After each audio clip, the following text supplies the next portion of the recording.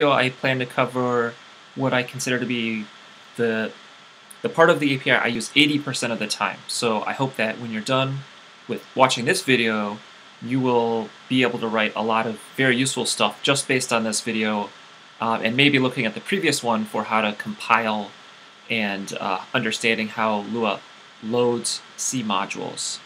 I'm especially excited about this video because I spent some time building a custom C module just for teaching the C API, and I really want to show that off. I think it's kind of fun to use. I like using the C API, Lua C API, because I think it's well designed.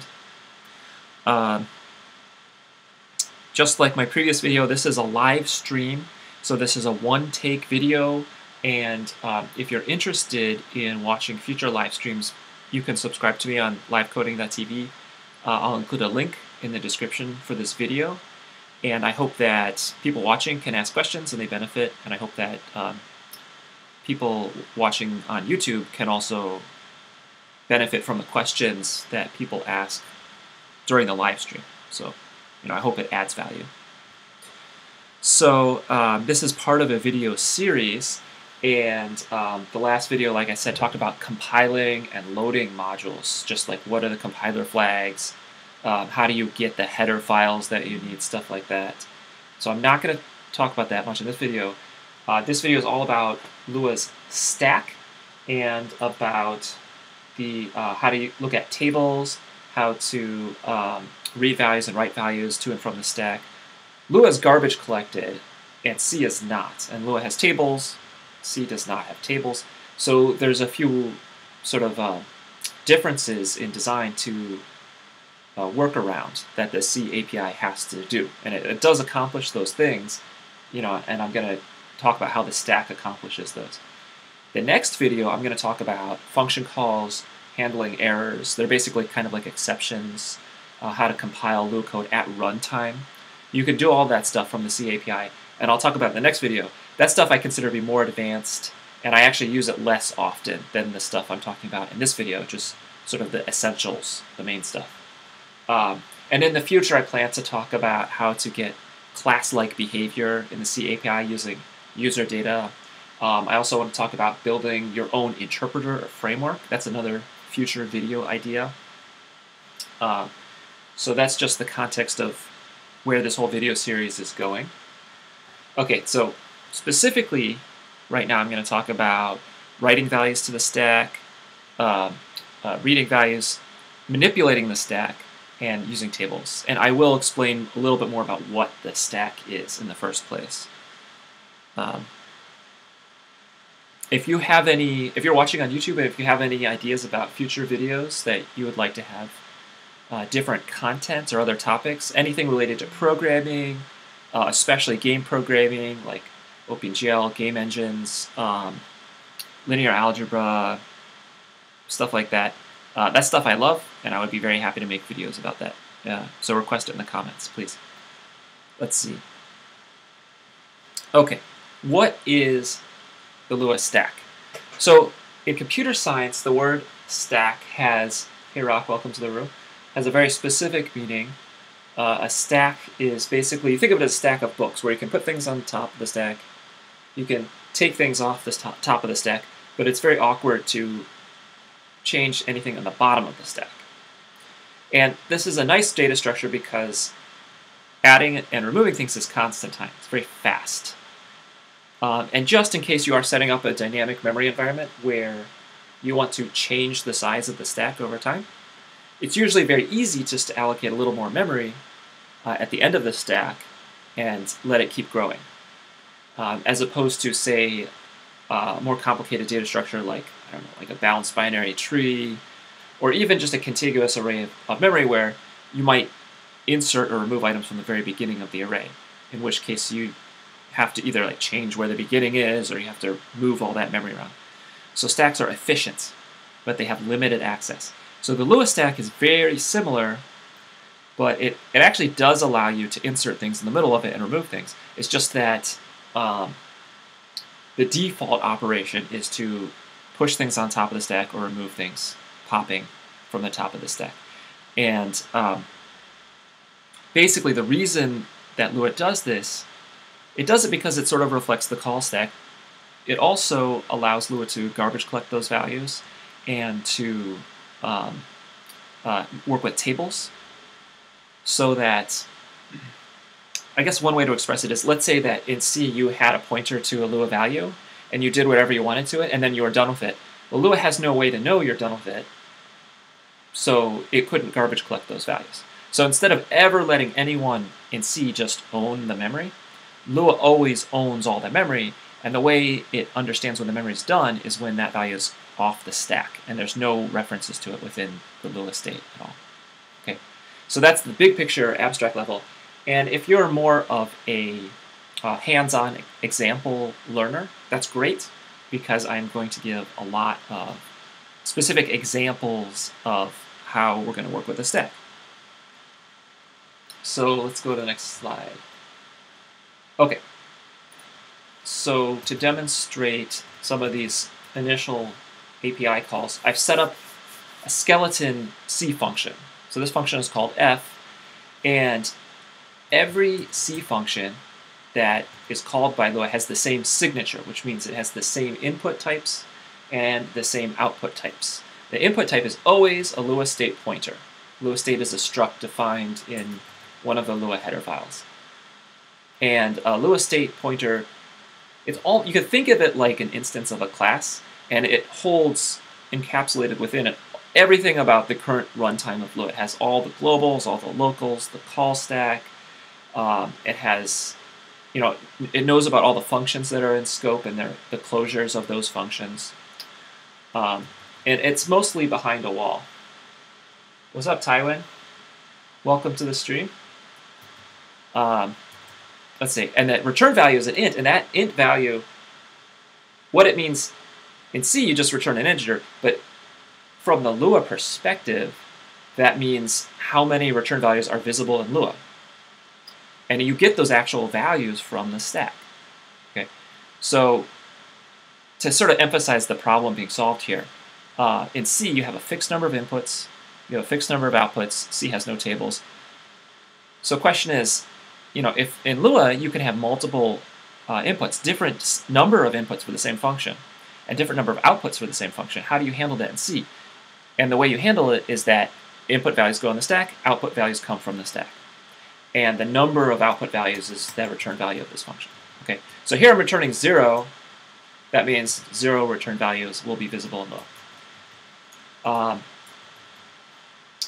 So right now all this function will do is print the stack, because I've called this print stack function that I wrote before this video. And it's just going to demonstrate right now that the initial values on the stack are the input values to the function called from Lua. So let me demonstrate that for you.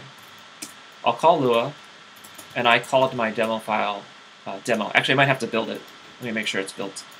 Call the make on the make file. Now I'm going to require my demo module, and now when I call f, it says, okay, the stack is empty. If I call f with some values, then those values are on the stack. Okay, and I can call it with a table, I can call it with a string, I can call it with a boolean, and all of those values will show up on the stack. Okay, awesome. Awesome sauce. Even better than awesome. So now let's start pushing values on the stack.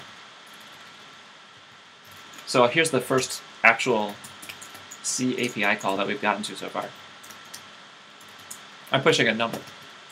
In Lua language, a number is almost always going to be a double.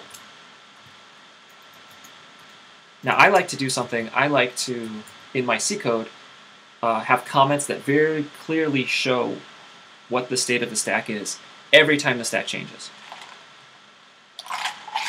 I find that to be very helpful for me in getting my C code right. You might say, Tyler, that's totally extra commenting. Why are you doing that? And I'll say, no, you're wrong. It's extremely useful. It's very much worth it. So let's recompile that. Let's load the module back again.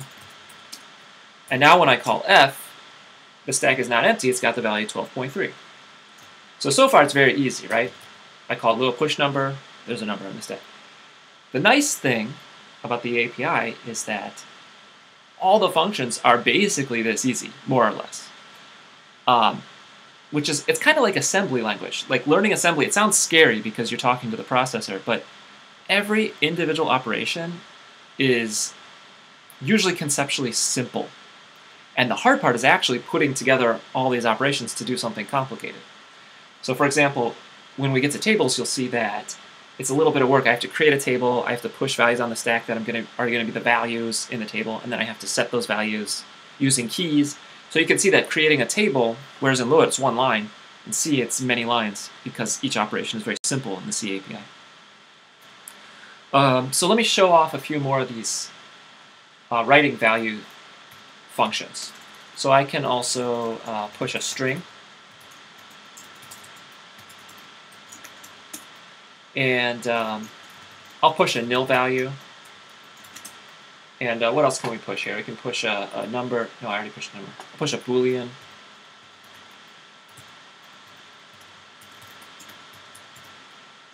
So in plain C, originally there were no Boolean types. Did you know that? Fun fact. So the way that you, by default, push a Boolean in C is that you give it a 0 or a 1. Okay, now if I've done the stack manipulations correctly in my head, those comments should be accurate, and we can find out. I'm going to make life easy for myself. I'll set up this one-line shell command that will load it for me. Okay, now I can call F, and there it is. Great. So I think I got it right. 12.3, high, nil, true. Let's see if that's right. Yes. And the reason this args thing is here is because if I were to call F with some arguments, those would come first. Okay? So that's how you write values to the stack. Now those are all primitive types. There's no compound types like a table yet. But we will get there, don't worry. Let's see what else. If you're interested in this sample code, I made a public gist. I'll include it in the description of the YouTube video. Now, one thing I can do here is I can return values in Lua. So I'm going to return 3 in the C function, and I just want to show you how I'm actually getting 3 return values. I'm going to rebuild the module.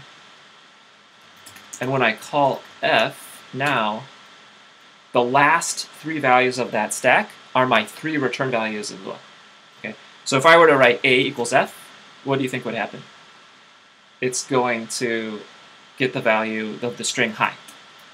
Okay, so let's see what A is. A is high, and I can see what the type of A is. It's a string. Okay, so my call to Lua push string here, because I returned 3, and this is the first of the last 3 values in the stack, that became the first return value visible in Lua. So that's how you write values to the stack. All right, next up I'm going to talk about stack control. Oh, let me mention these two. Push L string and F string. Basically, L string is a string with a length. And in Lua, it's perfectly valid to have strings that have 0 bytes in them. So let's say you have like a chunk of binary data, like you're downloading a file and you want to store it internally as a string. Totally legit in Lua, you can do that. And now the problem is when you're calling push string, it assumes it's a null terminated string. So if it's arbitrary binary data, you want to use this push L string data, which takes an extra parameter, which is the length of that string. That's the L. L's for length. Then there's a push F string, which is a formatted string, and it works similarly to printf. It is a variadic function. It takes L, capital L is the first parameter, always. Then it takes a format string, just like printf. And then after that, whatever values are going to be inserted into that format string. So it's sort of like a printf, but it pushes that string onto the stack instead of printing it. Coffee. All right. So manipulating the stack. Now, one thing that's interesting about the C API is that it doesn't really hold your hand. You can mess up, and if you use it incorrectly, it doesn't give you a nice friendly error that says, "Oh, I'm sorry, you used me incorrectly." It doesn't do that. It's just going to like crash, or maybe burn down your house or something. So you have to be careful about how you use it. And one of the things it does not do for you is it does not guarantee to grow the stack for you. So if you keep pushing values, by default you have 20 stack values available when your function is called. You could push more than 20 values, and Lua does not guarantee that that'll work. If you try pushing values after a certain point, after like 20 is the default number, then you have undefined behavior. The way to get around that is to use this check stack function. So what that does is basically you can make sure you have at least a certain amount of space available. So I could check stack, I could call like 50. Now, I won't see any change in the behavior of this program. Let me rebuild it. So that it behaves the same, but what's happening internally is that I have guaranteed a capacity of at least 50 on the stack. And generally, your stack is not going to grow arbitrarily large. Like usually you'll know just by statically looking at your code exactly how many stack values you need. So that's why that's a very practical thing to do. To have a stack that doesn't grow dynamically. Get top. Okay, if I call Lua get top, that tells me how many values are actually on the stack.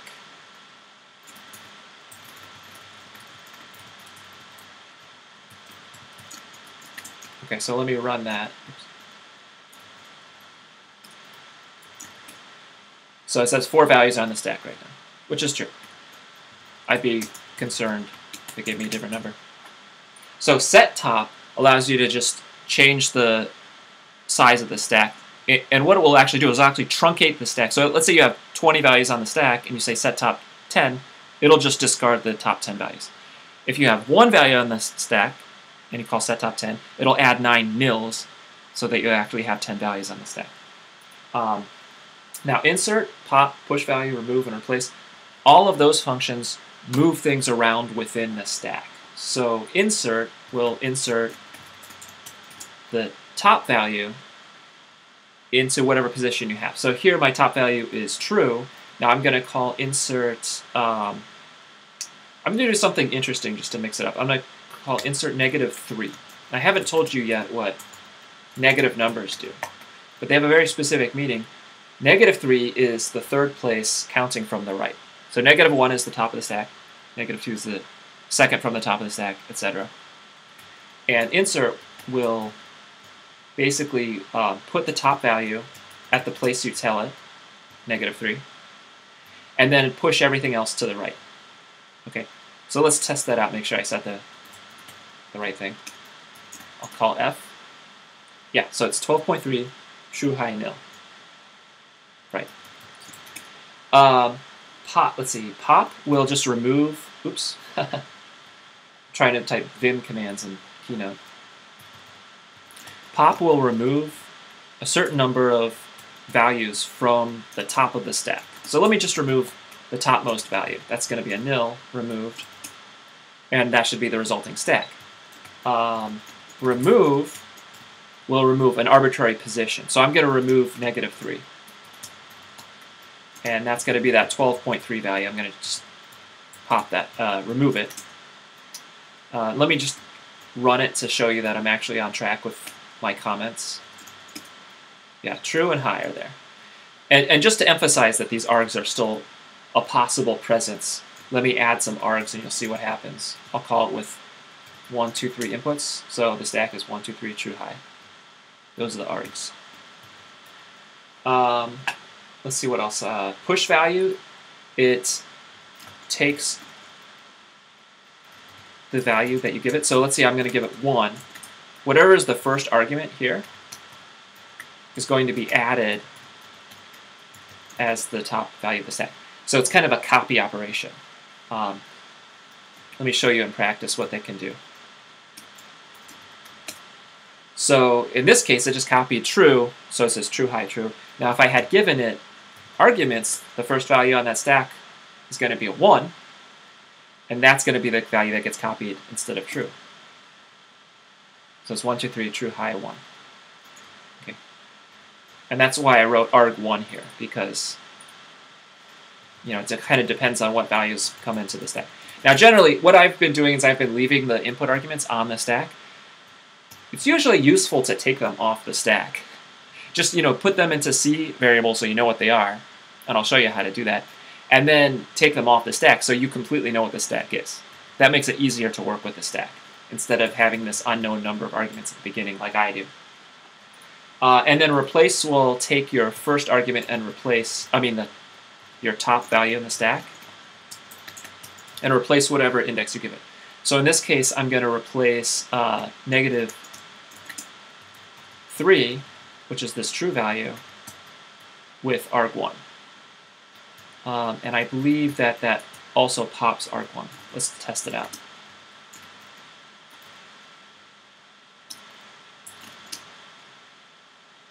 Yeah, true high, is that right? Yes, it is right, because in my case, arg1 was true because I gave nothing. But just to emphasize that it is arg1. Yeah, so it's arg1, high, which is what I have here. arg1, high. High.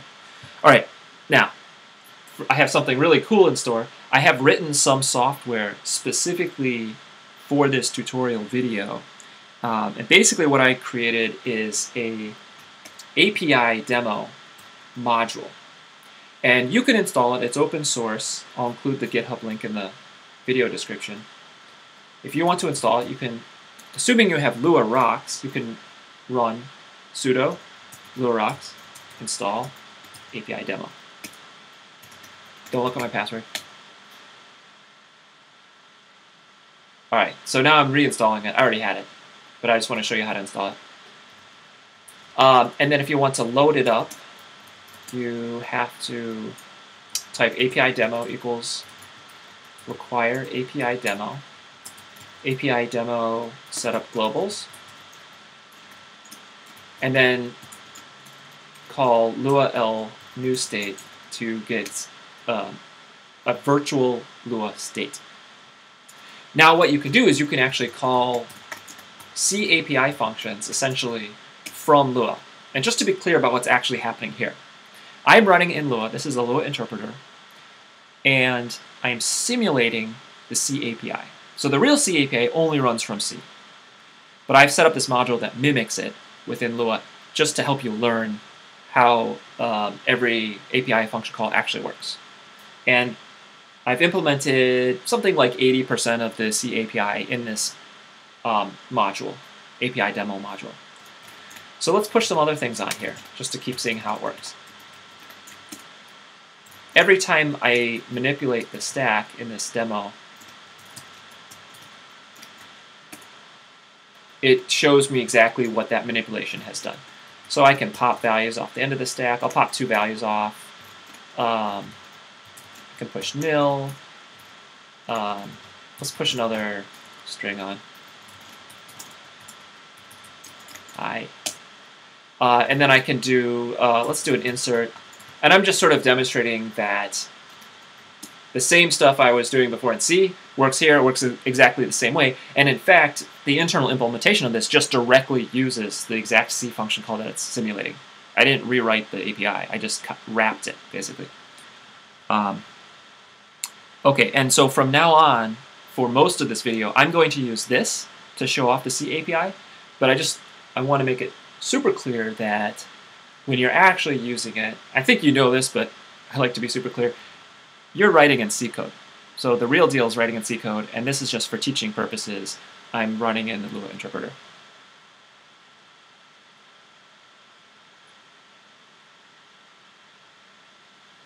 All right.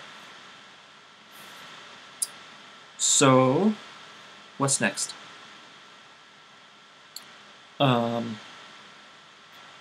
All right, now I want to show you how to read values. Now this is where we started getting into a lot more functions. So far all we can do is manipulate the stack and push things on the stack. Not very useful if you want to get stuff off the stack, right? So sometimes you care about the type of values on the stack. So one thing you can do is you can say, well, what's the Lua type of a certain stack value? So this will tell me the Lua type as an integer of the last value in the stack. -1 means the last value, the top of the stack. So the return value there was 0. Now, in C, you would have an int that holds that value. And then what you can do is you can look at these constants. These are constants that would be defined in C. Lua _t, and then the type name. So I can see, is it a string? Is it a table? Is it, what other types are there? Boolean. And so, just looking at these integers, I can see that the type of the top of the stack is 0, which is the same type as nil. And there are other ways in C to get the type. So I can call Lua L type name top of the stack. And that will return a string. And that string in this case is nil. If I give it the first index into the stack, that's going to be the string high, it's going to say, hey, that's a string. And if I give it the second index, it's going to say, oh, that's a number. Awesome. Now, generally, if you're writing a C function, and it's very common that you want to check the types of your arguments. Sometimes you're going to accept different arguments. So you don't always have to enforce that it's a certain type. Sometimes you just want to very passively check it. Sometimes you want to aggressively check it. Aggressive meaning you're going to throw an error if it's the wrong type because you expect a certain type. But I'll show you how to passively check the types. You can call something like isNumber, Lua isNumber, and it returns 0, which in C is equivalent to false.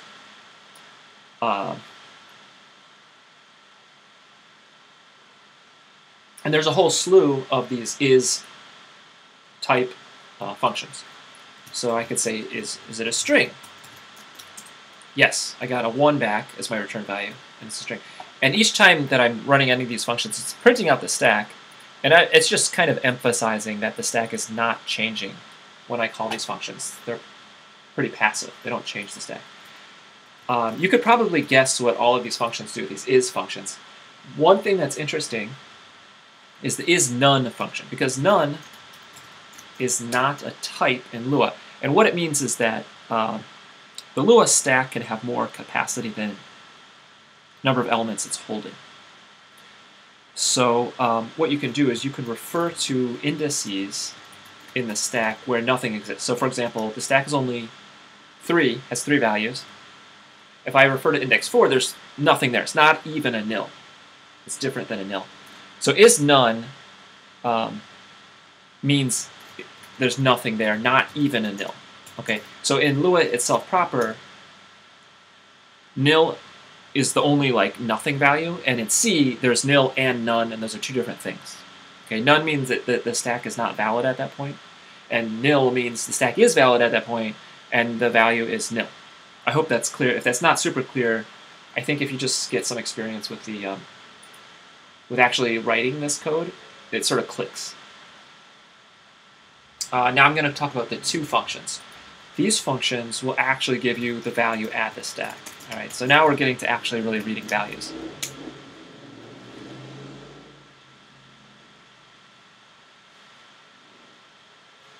Sorry, sometimes I hear noises outside my house. I'm like, what is that?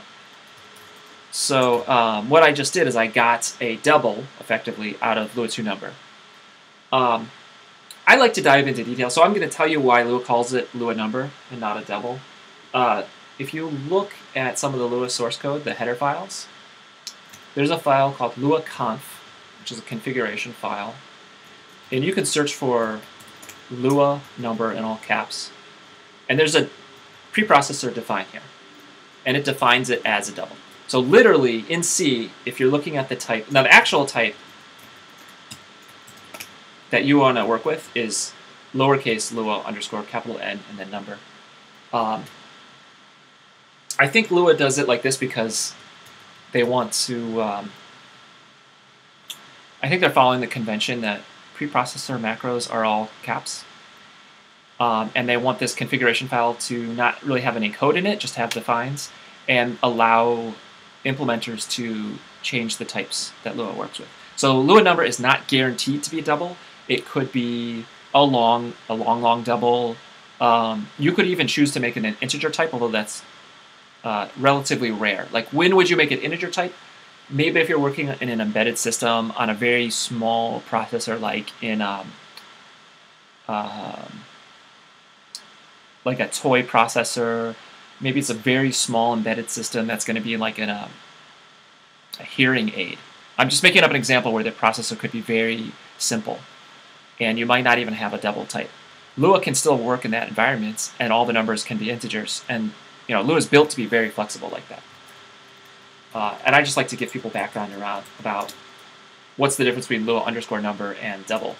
99% of the time, it's literally the same thing. And then you might have some special case architectures, like platforms, where people have compiled Lua so that it's actually a different type. Okay.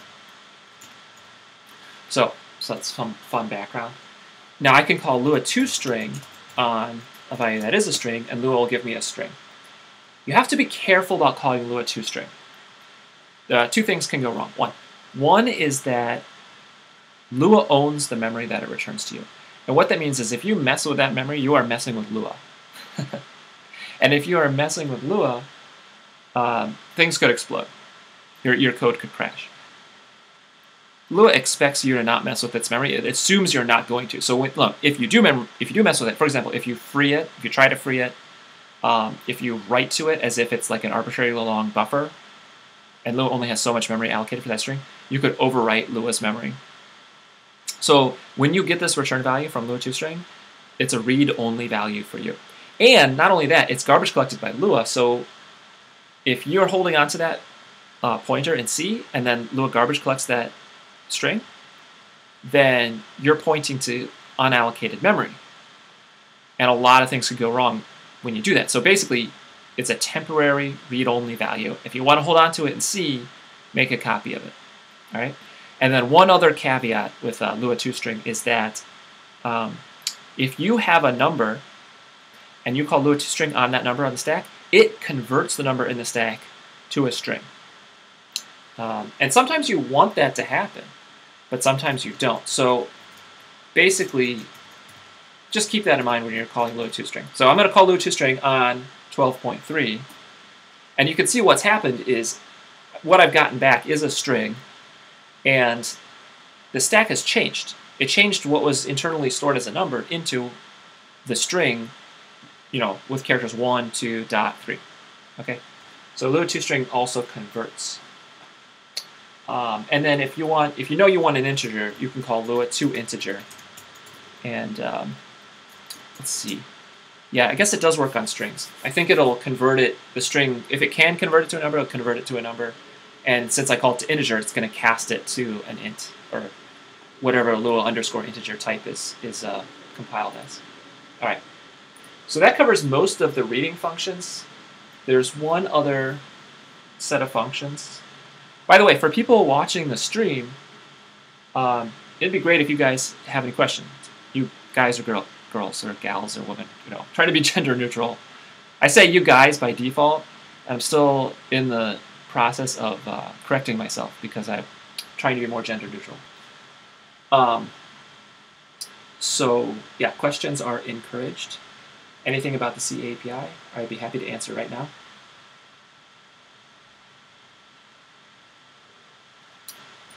So I'm going to talk about Lua L opt, integer, opt number, opt string. Those functions take an extra parameter, let's see, which is going to be a default value. So sometimes, like in C++, you have default values for function arguments. And Lua tries to make it easy for you to have default values by using these functions. So let's see.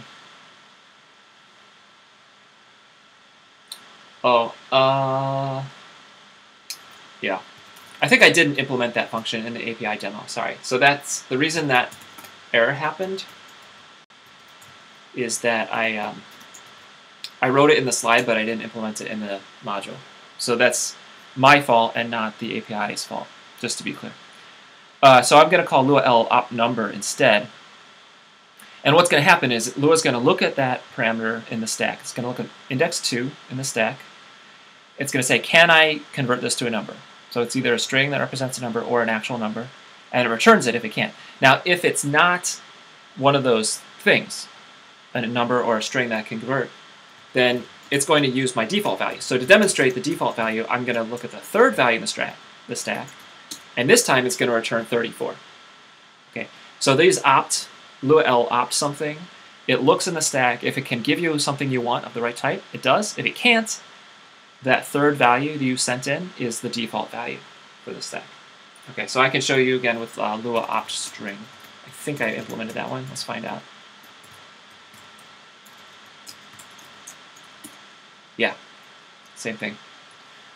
And by the way, you might be wondering, okay, most of these functions start with Lua underscore something. Some of these functions start with Lua capital L underscore something. Why are they different prefixes? And that's a really good question. I'm glad you asked that. It basically, Lua distinguishes between the core API and an auxiliary, sort of like a layer on top of that core API. Now, for practical purposes, it's all kind of the same. It's all the API. But just to let you know, sort of, I guess one thing you might care about is which header file is it defined in. Everything Lua underscore is going to be essentially defined in lua.h. And everything Lua capital L underscore is going to be defined in luarocks.h. Lua auxiliary library, lauxlib.h. So the header files are different, and the luarocks stuff is always defined as wrappers, very thin wrappers around the core API stuff. But other than that, there's not really much difference. And if you could sort of ignore the differences if you want, but that's just why the names are different. So that's everything I wanted to talk about with regards to reading basic values. I guess I didn't talk about Lua type name. I forgot that. I'll tell you what that does. So Lua type name takes a Lua type and returns a string. Now, a raw Lua type by itself is an integer in C. It's a C int. And the Lua type name function converts that int to a string, a C string.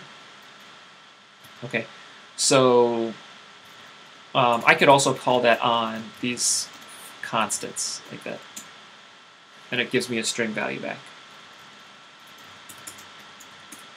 Okay. All right, now that's actually everything for reading values. And the last set of functions in the API I want to talk about are the table functions. There's a lot you can do with these few functions. I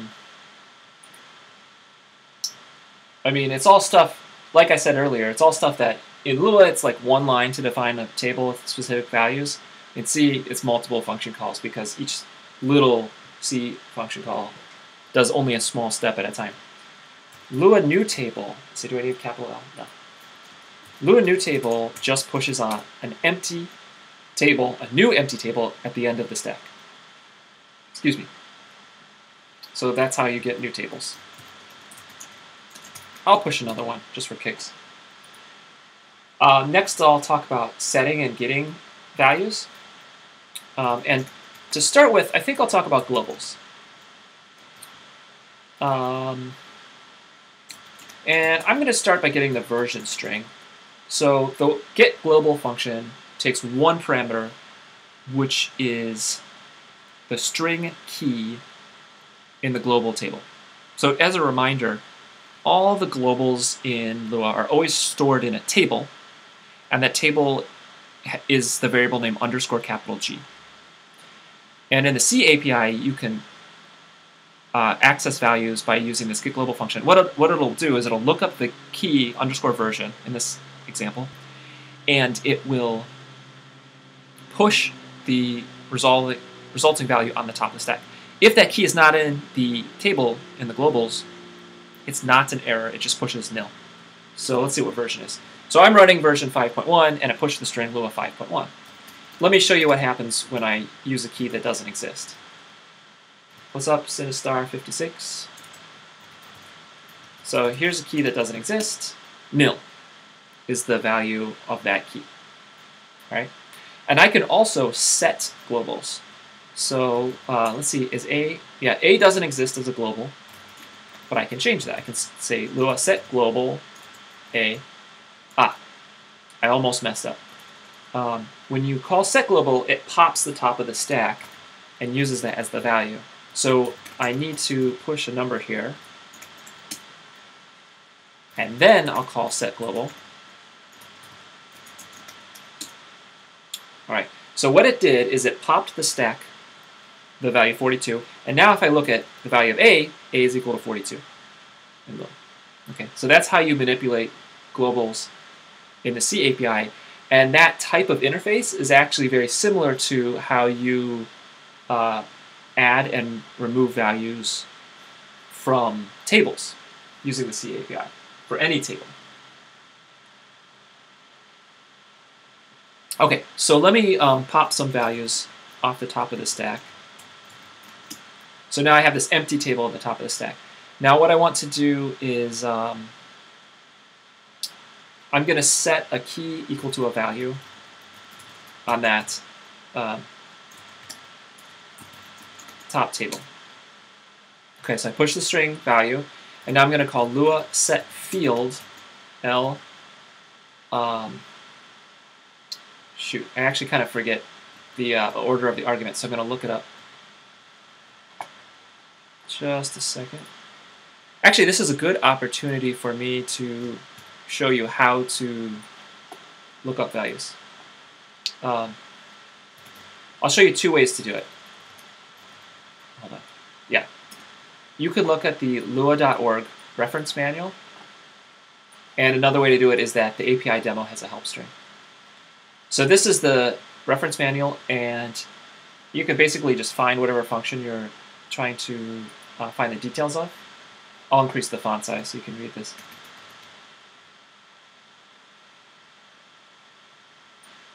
Whoa. All right, here it is.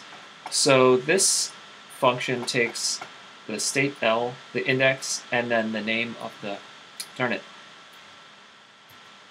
Come back. All right, and then it takes this key name as the third parameter. Every time I resize the window, my scroll position is lost, which is annoying.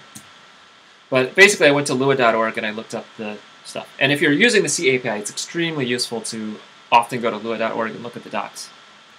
So let's see, I'm going to call set field, and my table is at index 2, -2, which means the second from the top.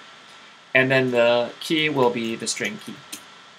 Okay, so now I've set up my table so that it has a key called key and a value called value. And I can make the key or the value arbitrary types. So let's push a number, and then I'll call set field again. And this time I'll edit the table at value -3, and I'll give it a key called monkey.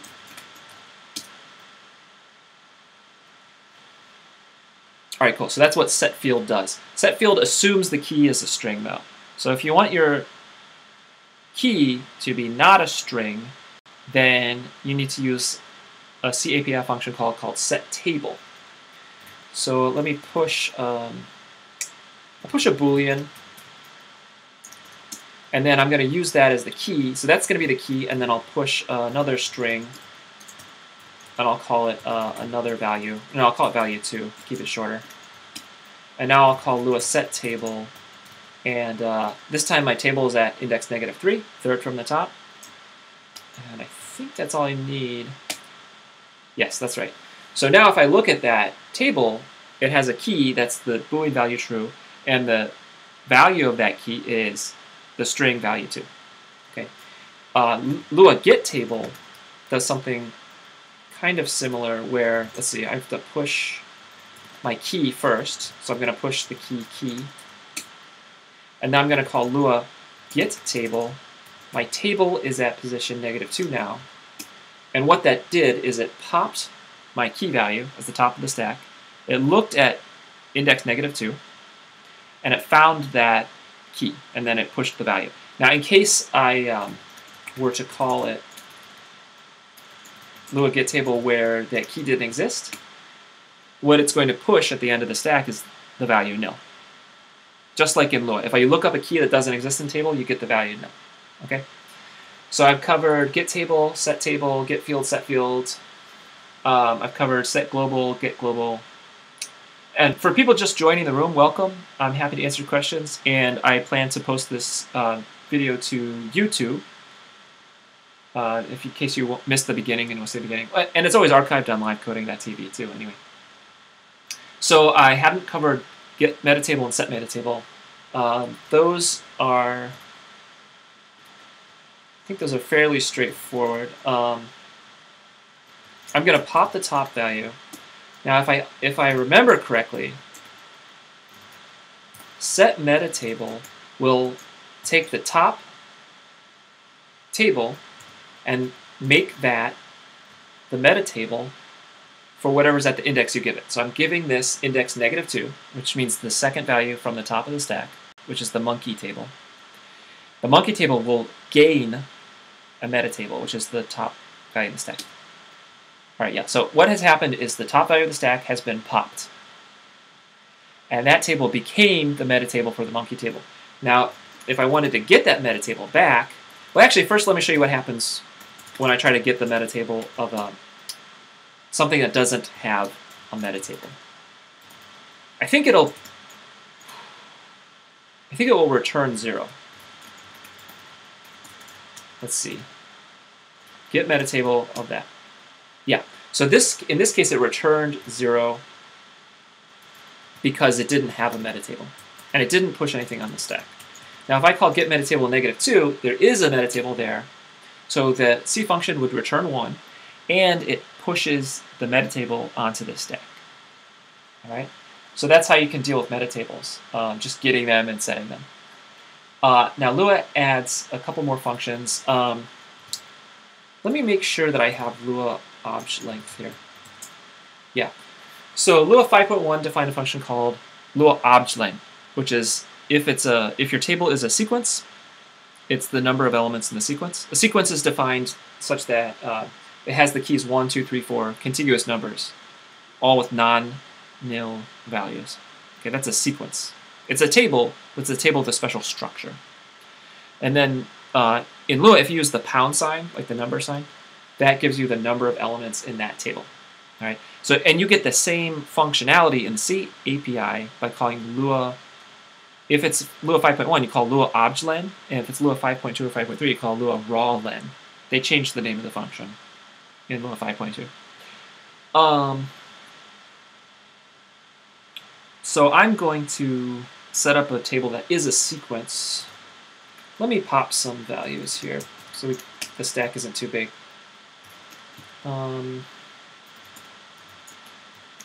I have a new table, and now what I can do is I can use Lua raw set I, and what that will do,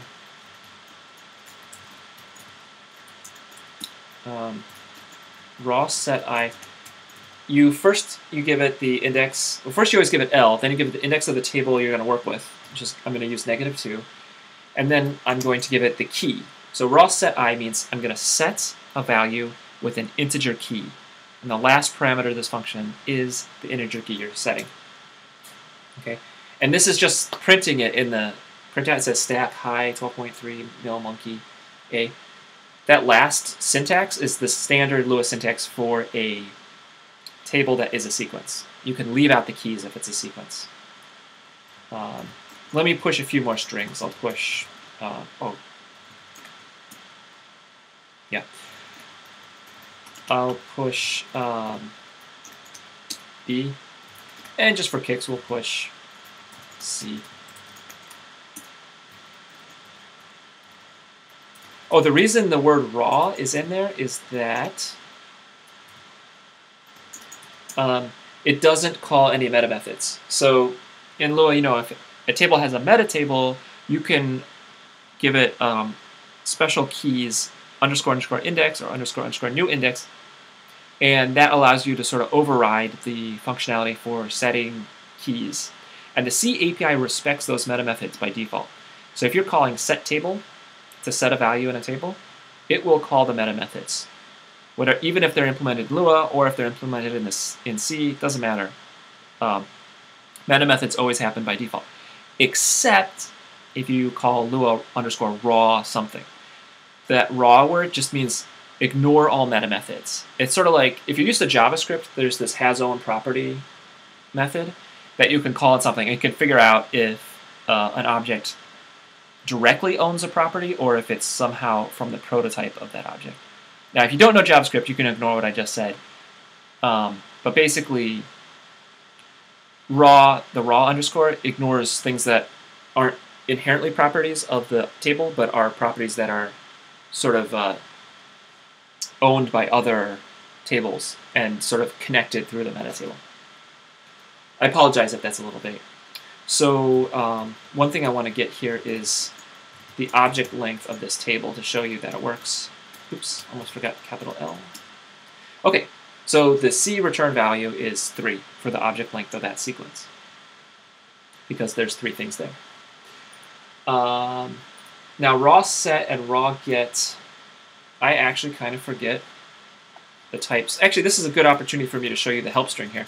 So if you're using the API demo module, you can type API demo.help, and you will get this massive string which covers a huge portion of the API, and it can remind you of stuff like what I just forgot. So raw set, it pops the top 2 values of the stack, and those 2 values are going to be the key and the value of the stack. And basically it's just like set table, except that it doesn't make any meta calls. Now this, to be honest, this help string is not going to be very useful if you're learning, because it's too terse. It's like a quick reference. It is very helpful if you've learned it once and you've, like me, you've forgotten the details. I do that all the time. I know conceptually what's going on, but I always forget the details. So I always am looking at quick references, which is why I love quick references. So that's the API demo help string. Yeah, so raw set and raw get are just like get table and set table, but they ignore meta methods. And then the very last function I want to cover in this video is Lua underscore next. And Lua underscore next is basically how you can iterate over a table in the C API. Hold on.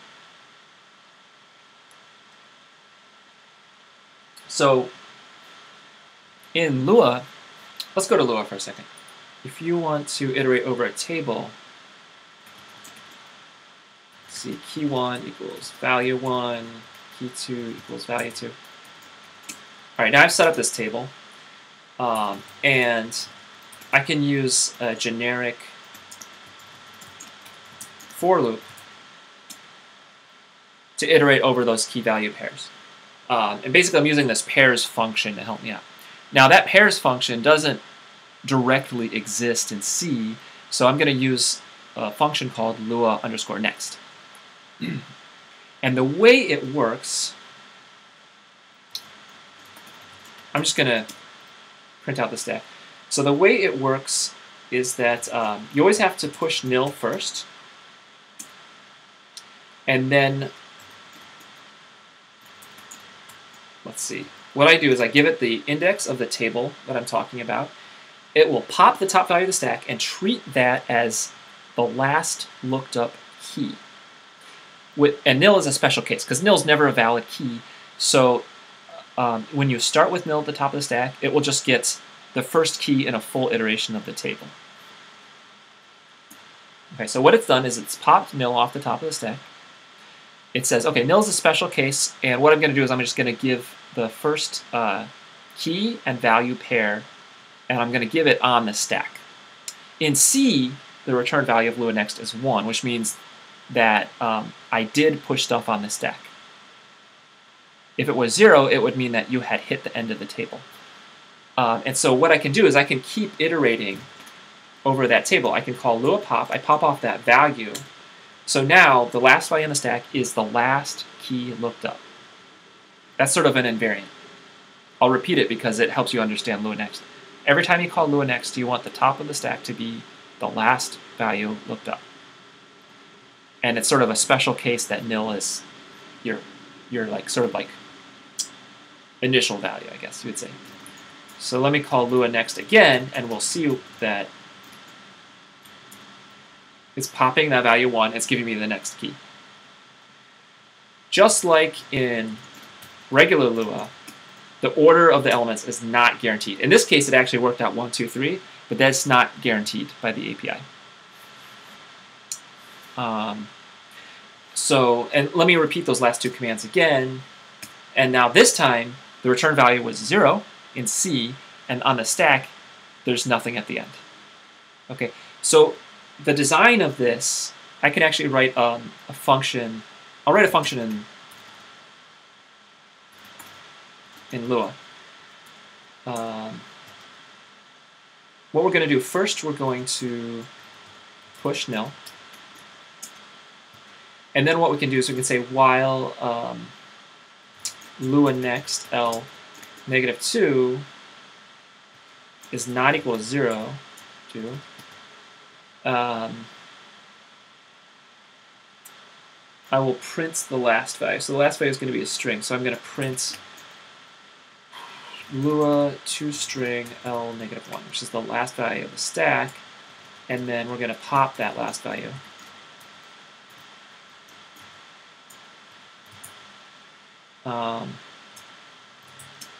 All right, so let's see if that worked. I might have a mistake there. Yes, that worked. That did exactly what I wanted to. Now, these stack printouts are from C. Lua is printing out A, B, C. Those are just the values in the table. And we can see what happened is I pushed nil, I called Lua next, and then this is from the Lua pop. Oh, no, it's not from the Lua pop call. This is from the toString call that prints this up. So basically, this is the type of loop that you can write in C to iterate over a table. It's not, it's not C, but it's very easy to convert what I wrote there into C.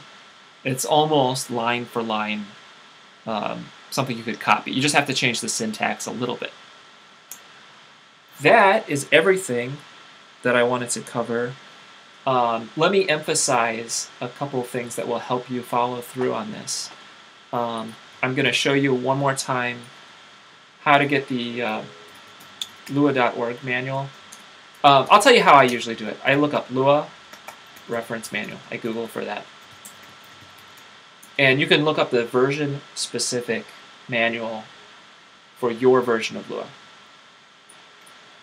So I often use 5.1 because LuaJIT is set to 5.1. But you might want to use 5.2, 5.3, whatever you're using.